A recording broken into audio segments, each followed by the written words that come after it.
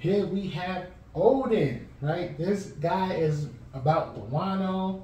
That's true. I wonder what they're going to come out with these cards. This whatever family, Kazuki family, there you go. But for the most part, it's a Wano leader, super dedicated to his type.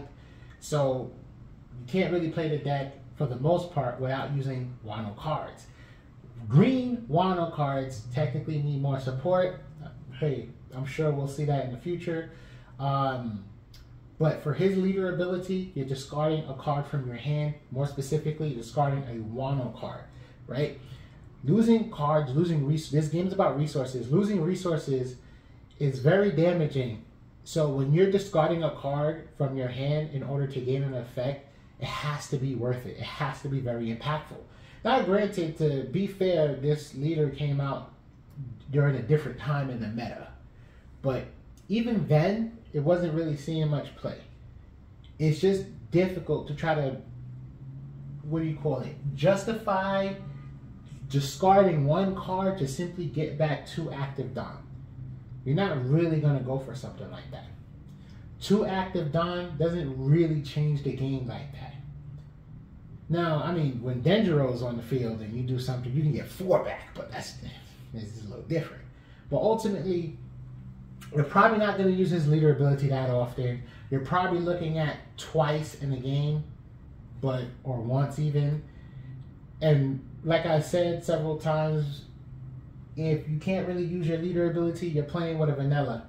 And sure, he's a 5-life vanilla, but do you really want to play with a 5-life vanilla? It might not be worth it. It might not be worth it. How well does his leader ability complement his deck or his cards? Not well enough. Sure, there are Don X, and I'm guessing that's what Bandai was thinking about.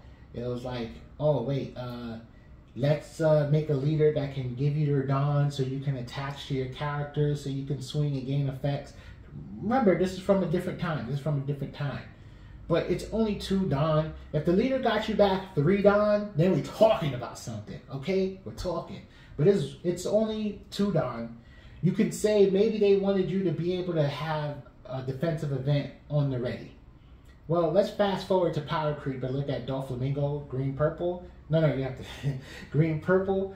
But that's there, and it's not even like game changing like that.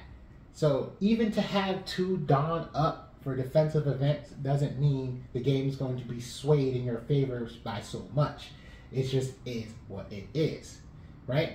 The most special combo you have available with this leader is to use the 8-drop Oden, swing, restand, and then use your leader ability to get 2 out of the 3 of those Dons active, attach that Don, and swing for even more. Very strong game-ending play.